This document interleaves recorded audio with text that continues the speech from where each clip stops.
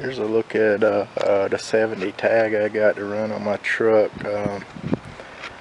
I'm going to try to brighten it up a little bit, clean it. It's kind of dark and then got some dirt and dust around. But it looks pretty good. Yeah, it's not too bad. Got it at an antique store for 10 bucks. Got a little bin there. But in North Carolina you can some kind of I guess kind of like the personal tags. I'm not sure. My brother's got, I think he's got a 67 tag on his Camaro. But what this is on my hood, it's like this. These little specks. I'm not sure what that yellow and orange stuff is. I don't know. But got me distracted. But yeah, I think maybe it's like a custom tag where you pay like whatever, $25 or $30 or whatever it costs to run the antique tag. But I guess if they don't have this number, you can run it and pay to have it. But I just picked this one up. Maybe I'll run it, maybe I won't, so I don't know. But I was gonna try to clean it up. But I don't know. I could probably Google it, but I didn't know what's up with. I've heard people say truck tags is one thing and cars are another, as far as the numbers first or the letters first or something. But I don't know. But I got this 70 tag just for the 70 truck, and then I got some 68 tags for the 68. But I just thought I'd try like some kind of well, this was what I'm gonna try, and then I'm gonna maybe put some wax on it. This wipe and shine detailer, and see if it'll kind of wash it and clean it and brighten it. And then maybe if that don't work, I'm not sure what everybody else uses. If you use something different to restore the color on these tags, put it in the comments, or if you heard of what they do, or any recommendations of anything to use, like, I don't know, OxyClean, or I don't know, Dawn dish detergent probably. Leave it in the comments. But I was just going to try this since I already had it out and I used it the other day. And then maybe try a little place and see what wax does. But I don't know if I'm going to add this to the video that I made earlier from my phone or not. But so it might be two different videos, 2 different days. But let's see what happens. You know how it is. Alright, I'll check back again when I get it cleaned or run into something interesting, or all the paint comes off or something. Just screw it up, you know. But alright, thanks for watching. Yeah, I wiped half of it. I don't know if you could tell the difference on the camera, but I mean, it was clean. It's just kind of, it was dirty and dusty, I guess. But yeah, you can see like where I cleaned it, I guess. I mean, it's brighter, but that's just with that detailing wipe and whatever it's called. But yeah, alright, and then maybe go a little bit further and try some wax on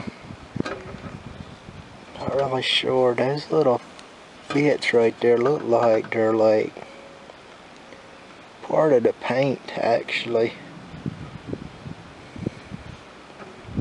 They're like really small. It looks like it's part of the paint. I thought I was gonna maybe get it clean, but I think that's just where the paint ran, and it's like thicker, and then there's like a paint bubble there.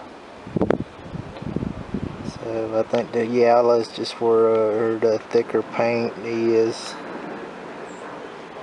Like right there. I think that's just where thicker paint is. It might, I don't know if this, it's like a different color there and there. I don't know if I had like reflective stuff in it or exactly why it's kind of off yellow. The new ones are like white, and I thought maybe this one was completely white, but maybe it's supposed to be that, like, I guess maybe eggshell or off-white. So I don't know, but we'll clean it a little bit more and get the dust and dirt off, and then try maybe some wax. Alright, thanks for watching.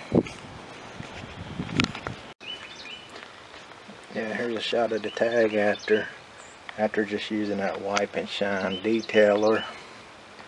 Pretty good. I like the back off too. It was just dusty, but it does have these like spots on it. But I'm not sure if they're rust or what they are. They look really weird. Paint maybe, because that kind of looks like a fingerprint. So maybe it's paint. I don't know. What do y'all think? Is it paint or some kind of? That's rust there in the very corner. But some of these other things, I'm not sure. But we don't know. That's kind of maybe like a rag, or not sure what made that. But that's kind of a before and after. I'm not sure if this was a truck one. I'm sure it would have a trailer hitch imprint if it was a truck one. But it has these two bumps there. I don't know, maybe that can tell you it was something about what car it was on, or something that's unusual that made that. I'm not really sure. Got these two indentions. There's a little dent. There's a little dent there. A little crease there. I mean, that's not perfect by any means. A lot of paint flaws. So I don't know, but it cleaned up okay. And then I just soaked it in that vinegar for, I'm guessing 4 or 5 days maybe. But I had this half of it in there. But that's what it came out as. I just wiped it off, got the black paint off. That bubbled up, it came off. But I don't know, it's got some kind of marking in there. It's like kind of, so I don't really know much about markings on truck parts, but you can just see how it comes out. Like it just came out like black paint was peeling off. But I just wiped it off with a rag. Still got some stuff in there I couldn't reach with the rag. But that's how it came out. Just had it in this jar. Just had it in this jar right here, and you can see it wasn't big enough for it to go all the way down in. So it was just sitting that far down in there. But yeah, I just call this video before and after. But yeah, done that. And then I polished these a little bit, but they're dusty today. But they have a lot of rust areas, and they were pitted. Well, not pitted, but rusted. And that's kind of the biggest one right there. And but the whole valve covers kind of look like, I don't know if you can see behind there, but I just cleaned them, and then took some light abrasive to them, but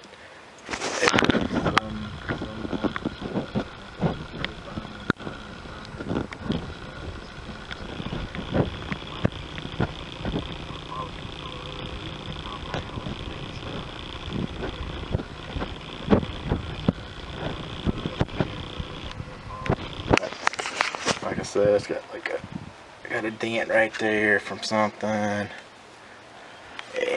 it's got the rusted places on the bottoms. So I mean, they're not like worth putting a super high polish shine on. And then this got from the yard sale for a couple of dollars. Polished it, but it's got pollen or dust all over it too. But it's got a dent in it, so nothing's gotta be perfect. But yeah, I got that one from the yard sale, but I need to clean that carburetor. But I'm just trying to get it together, and then do a little bit at a time. But came in here and started cleaning in there, and then I cleaned that pulley off. I don't know, the water pump should be good, so I started cleaning it and put a little oil on it. But I found that fan in my stash, and I just put some oil on that rust to loosen it up and get it cleaned. And then I just wiped some of this off up here. But I need to get some cleaner. That's like down to the metal there. And get some cleaner and get down here and clean. But I had cleaned this front frame. Had cleaned it before and started painting it before I put the engine in. But you can just see the dust and the dirt. But this was like full of water and rust and grease. But I cleaned all it off, and I need to paint it, but I just keep getting dirt down there. And but yeah, this thing, the motor mounts, the top motor mounts came, I bought those new. I think they're like 15 or 20 bucks at the parts house. And then these motor mounts I got from the junkyard. Somebody started taking a motor out, and one half was already unbolted, and then we tried taking the other motor mount off, and we couldn't get the bolt off, so they just came out there with the what's it called? Oh, tow truck, and they just pulled the motor out, and then broke the bolt loose and all, and we got the motor mount. Yeah, the I guess these are called bushing mounts because they got the rubber in them, but they were all tore up at the junkyard. There wasn't no sense in getting those after they jacked the truck up. Yeah, they ripped one of them, I think, is what happened. But yeah, that's what I'm just kind of thinking of stuff I had to do. Got this block, this brake, I think it's called a brake block, I'm not sure, but I had to get that at the junkyard. That was missing.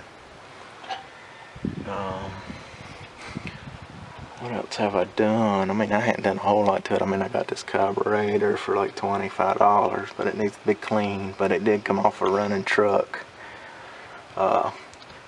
Came off of like a 79 C10. He said the truck was acting up, so he went and bought a new Holly, and he said it was still acting up, so he was like, it's not the carburetor. Then he ended up selling the truck. So if the carburetor's any good, it's good, but it's just dirty as hell. Had to get these plugs, these I guess they're air lines, cleaned out before I turn it on. I don't know what critters building dirt things and everything, but they were all over the damn motor when I got it. But I'll have to chase those holes out with the threader. I got that transmission stick there from the junkyard, and it's not the correct one. And then the pull ring thing was like bent when I got it, and then I tried to straighten it and it just snapped off. But it's not mounted. And then this dipstick's not the right one. But I picked it up at the junkyard. But it broke off too, but I custom made this pull, this topper on there, custom made it. it's the right depth and all. I mean, I made sure, and you know, I pinned it in there and then cut. Then the ring broke off, but I pinned it in there in the correct spot, and then put that Bacardi's bat on there. When I first got it, but the dipstick, I don't know if I need a ring on there or some way of mounting it. But I did that. Yeah, I cleaned those spark plugs and put them back in. Just kind of, I cleaned these and painted them when I first put it back, the hood back on this one. This is the 70 C10. Painted this fender. It's got this one place in there. I'm just going to cut it out and patch it back in with some maybe a tag, old tag, or just some sheet metal pop riveted on there. I'm not worried about actually been fitted, or doesn't look like it's been repaired or anything, so I'll just pop rivet some sheet metal over the top of it, or pop rivet tag over it and then paint it.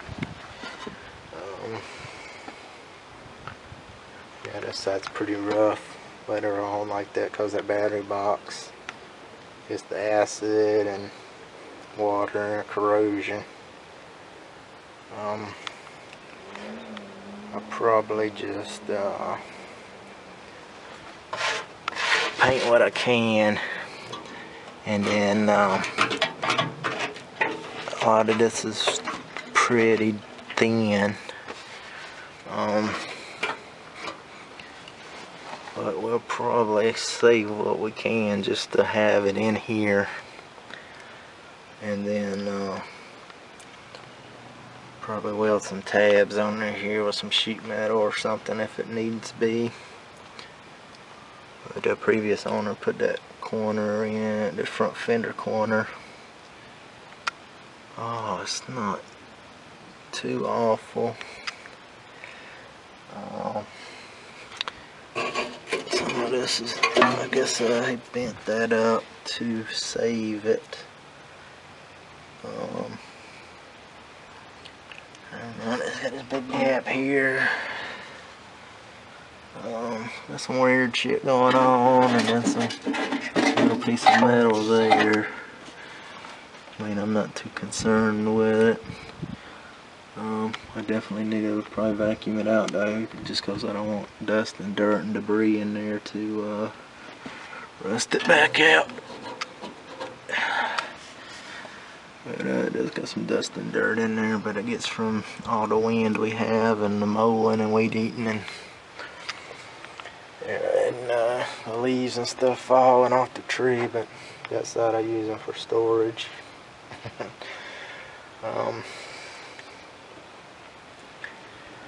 Let me see, what else can I tell you about this thing? I need to start cleaning on this brake booster and paint everything.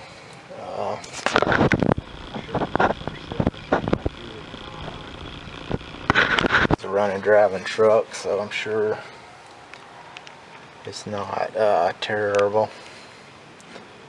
But he took this motor out and put it in his 57 Chevy, and then took the motor out of the 57 Chevy and put in here.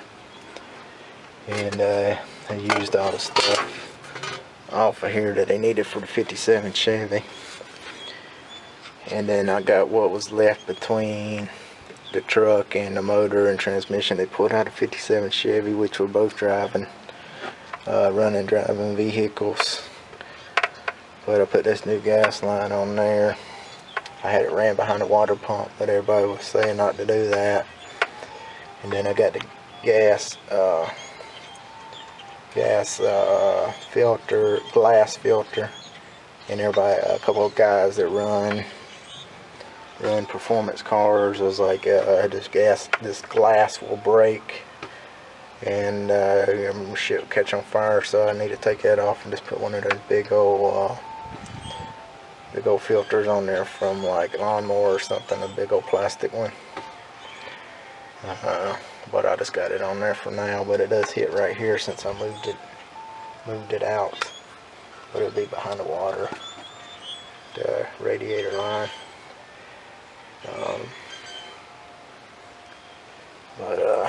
I got those headers out the other day, and I didn't really want to cut these pipe because I got long headers, and I didn't really want to cut these pipe back to put the long headers on there, so I might run manifolds if they'll bolt to the manifold. What else can I tell you about this thing? Yeah, those hooks there don't go to this truck. I just have them. I picked these up at a yard sale, and I just stuck them there for now because I don't really know what I'm going to do with those hooks. Yeah, I don't really know. I need to get over there and paint some of that rust. I mean, I want the patina, but I just don't want like a big rusted pile of shit, but I want it like clean and smooth to the touch rust, you know. But I had to put this fender back on, but I ain't got it bolted because it has an issue right there with the 2 layers of metal separating. But I think I could tack weld it back down, but I hadn't bolted it in. Yeah, I think right only 2 bolts right there. I don't know what else I could tell you. Just piddling. Alright, I'll check back with you later. Yeah, I don't know if I showed you a good before picture, but I've just been taking that wire brush and knocking the dust and the dirt and the loose rust off. And then I put a little bit of the 3-in-1, but that way it won't rust back. But I can come back and keep working on it, sanding it and wire brushing it and stuff. But I'm working on all these pieces, wire brushing them back there on the frame, behind the brake booster.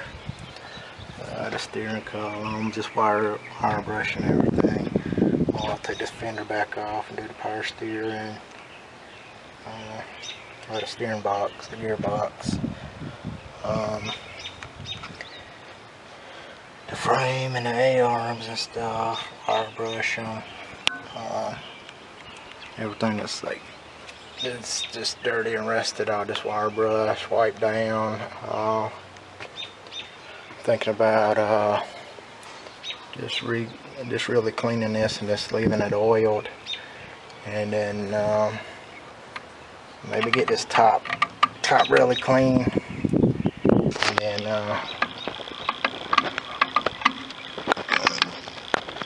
she's a tough one, you know, but just get it really clean the best I can, and just spray some clear on it or something.